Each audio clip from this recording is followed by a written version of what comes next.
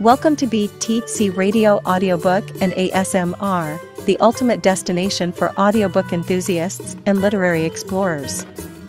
If you're someone who finds solace in the symphony of words, if you yearn to get lost in captivating tales spun by master storytellers, then you've just discovered your haven.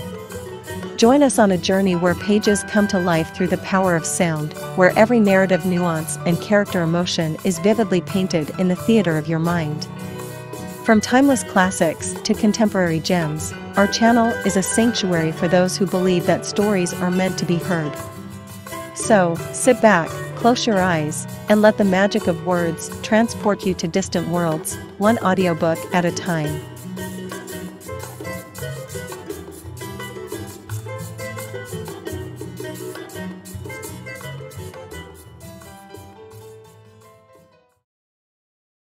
It was a battered old book bound in red buckram. He found it when he was 12 years old on an upper shelf in his father's library, and against all the rules, he took it to his bedroom to read by candlelight, when the rest of the rambling Elizabethan house was flooded with darkness. That was how young Mortimer always thought of it.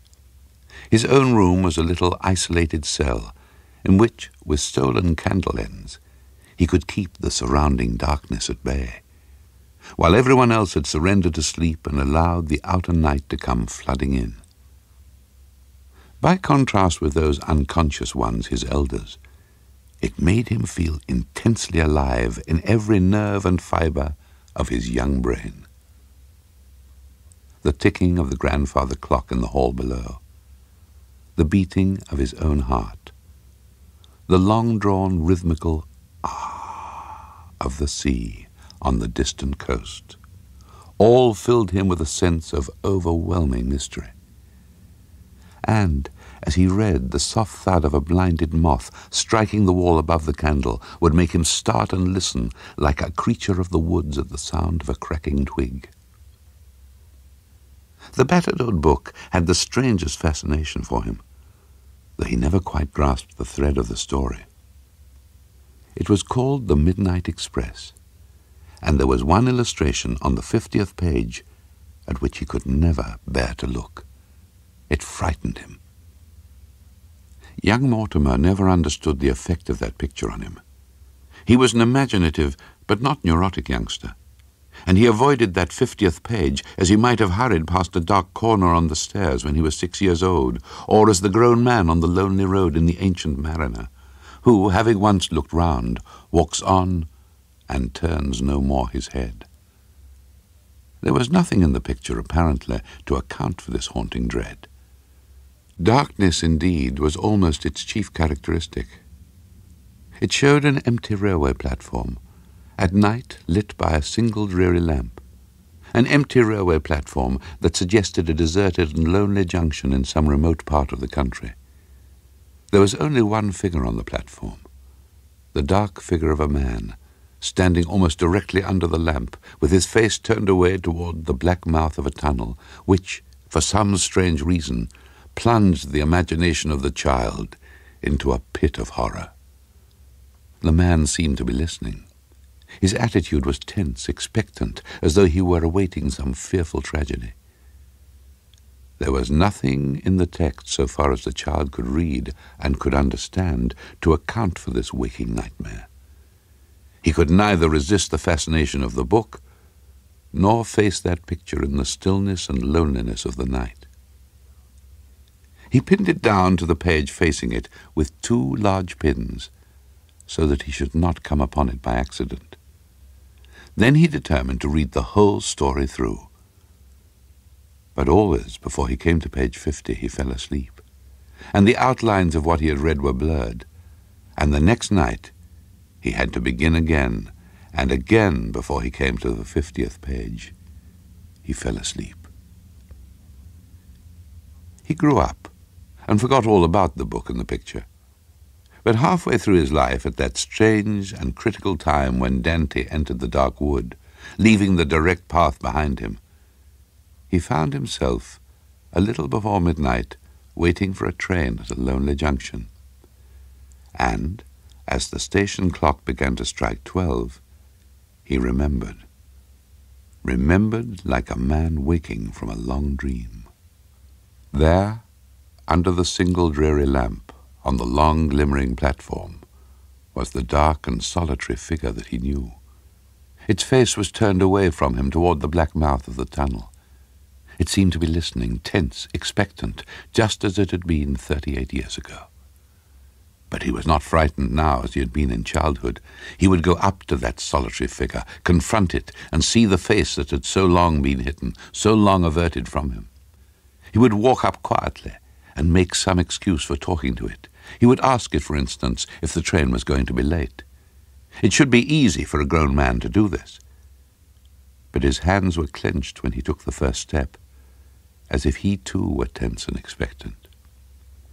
Quietly, but with the old vague instincts awakening, he went toward the dark figure under the lamp, passed it, swung round abruptly to speak to it, and saw, without speaking, without being able to speak, it was himself staring back, as in some mocking mirror, his own eyes alive in his own white face. Looking into his own eyes, alive.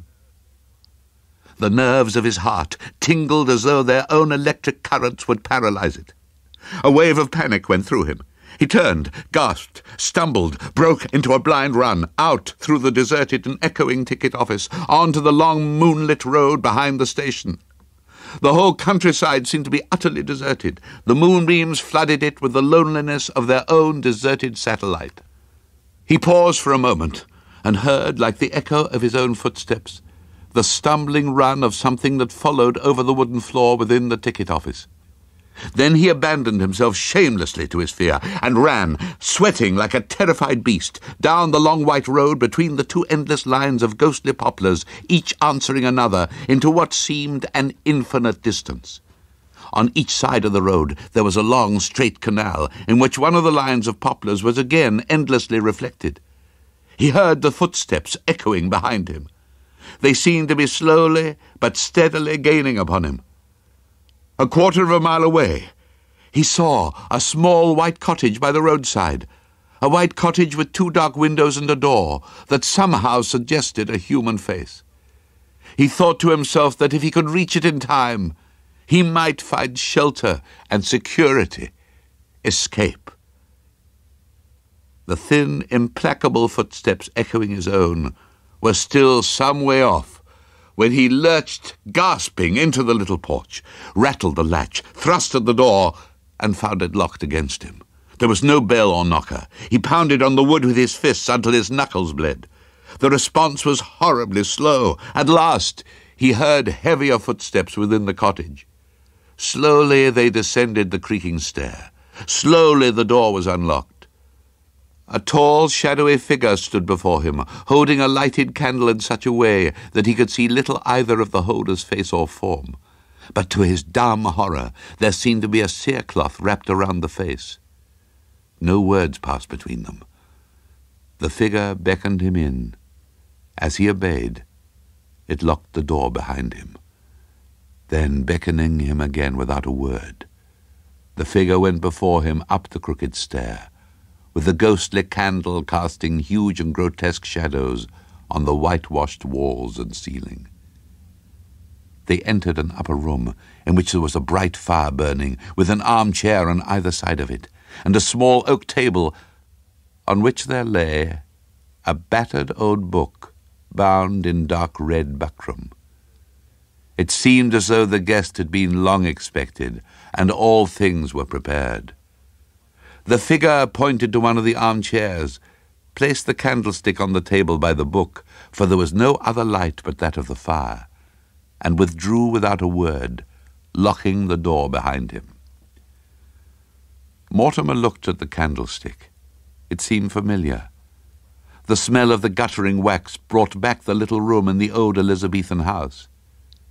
He picked up the book with trembling fingers. He recognized it at once, though he had long forgotten anything about the story. He remembered the inkstain on the title page, and then, with a shock of recollection, he came on the 50th page, which he had pinned down in childhood. The pins were still there. He touched them again, the very pins which his trembling childish fingers had used so long ago. He turned now to the beginning. He was determined to read it to the end now and discover what it was all about. He felt that it must all be set down there in print, and though in childhood he could not understand it, he would be able to fathom it now. It was called The Midnight Express, and as he read the first paragraph, it began to dawn upon him slowly, fearfully, inevitably. It was the story of a man who in childhood long ago had chanced upon a book in which there was a picture that frightened him. He had grown up and forgotten it, and one night upon a lonely railway platform he had found himself in the remembered scene of that picture. He had confronted the solitary figure under the lamp, recognized it, and fled in panic. He had taken shelter in a wayside cottage, and had been led to an upper room, found the book awaiting him, and had begun to read it right through to the very end at last. And this book too was called The Midnight Express, and it was the story of a man who in childhood... It would go on forever and forever and forever. There was no escape. But when the story came to the wayside cottage for the third time, a deeper suspicion began to dawn upon him. Slowly, fearfully, inevitably. Although there was no escape, he could at least try to grasp more clearly the details of the strange circle, the fearful wheel in which he was moving. There was nothing new about the details. They had been there all the time, but he had not grasped their significance. That was all. The strange and dreadful being that had led him up the crooked stair. Who and what was that? The story mentioned something else that had escaped him. The strange host who had given him shelter was about his own height. Could it be that he also... And was this why the face was hidden? At the very moment when he asked himself that question, he heard the click of the key in the locked door. The strange host was entering, moving toward him from behind, casting a grotesque shadow, larger than human, on the white walls in the guttering candlelight. It was there, seated on the other side of the fire facing him, with a horrible nonchalance, as a woman might prepare to remove a veil. It raised its hands to unwind the cerecloth from its face. He knew to whom it would belong, but would it be dead or living? There was no way but one. As Mortimer plunged forward and seized the tormentor by the throat, his own throat was gripped with the same brutal force. The echoes of their strangled cry were indistinguishable, and when the last confused sounds died out together, the stillness of the room was so deep that you might have heard the ticking of the old grandfather clock and the long-drawn rhythmical of the sea on a distant coast 38 years ago. But Mortimer had escaped at last. Perhaps after all, he had caught the Midnight Express. It was a battered old book, bound in red buckram. Joss Ackland was reading Midnight Express by Alfred Noyes. It was abridged and produced by Richard Dunn.